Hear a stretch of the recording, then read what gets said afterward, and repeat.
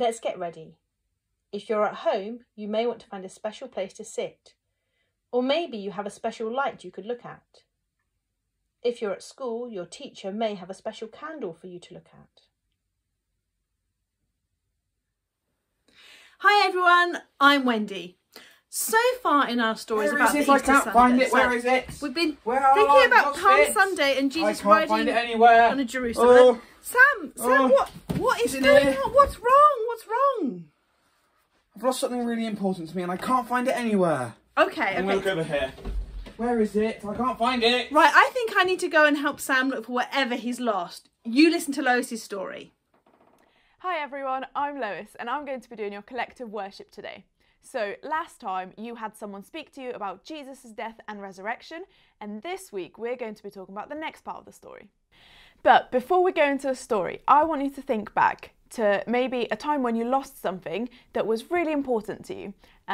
Maybe your favourite toy or your favourite top, or maybe you missed an opportunity to do something you love.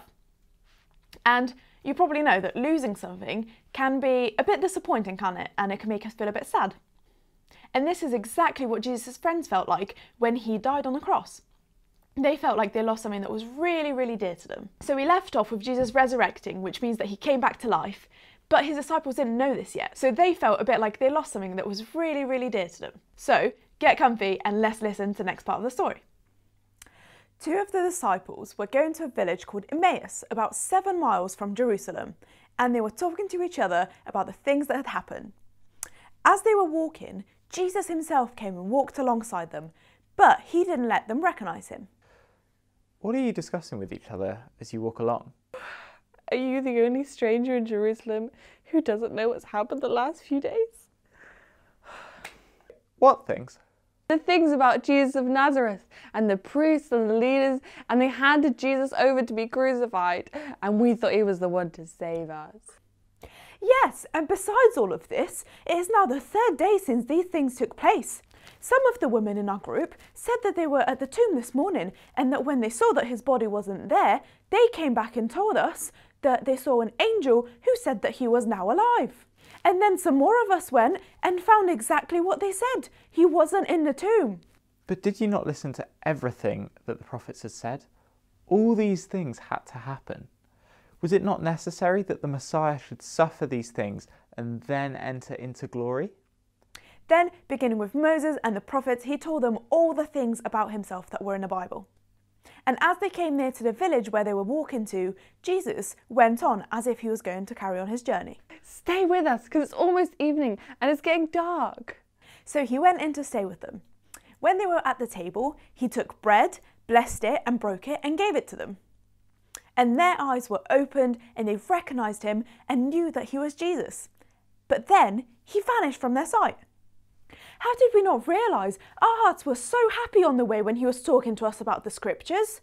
Then, that same hour, they got up and headed back to Jerusalem and found all of the other disciples that were gathered together. A stranger walked with us to Emmaus, and then he explained the Bible to us. And so we invited him inside and we broke bread with him and we ate with him. And then, as soon as we knew it was Jesus, he vanished. Jesus is alive. So in this story, the two disciples thought that they lost Jesus forever, and they thought that all of their hope was lost. But even though they couldn't recognise him, he was still there with them, wasn't he? And it is exactly the same with us today. So Jesus is still with us and he still cares for us, even if sometimes maybe we can't see him or things seem to go bad. And he is waiting for us to invite him into our lives and to live close with him because he really loves us and he wants to be our friend. And when we talk to him regularly, he teaches us more about himself. I wonder, if Jesus wanted to tell me something today, would I recognise him? And I don't know about you, but I like to talk to my friends quite regularly. And it's the same with Jesus, we can talk to him anywhere and at any time. So, if you think you'd like to do this, I'm going to pray for us, and if you want to join in, feel free to join in your head. Or if you want to, you can just say amen at the end. So, Jesus, I want to thank you that we can learn more about you in these collective worship times, and that you can give us hope even when things seem to go bad. And I want to pray for everyone that's listening. I want to pray that if they want to be friends with you, they'll be able to talk to you whenever they feel like they are sad or they are worried, and they know that you're there all the time, even if we can't see you. In your name I pray, Amen.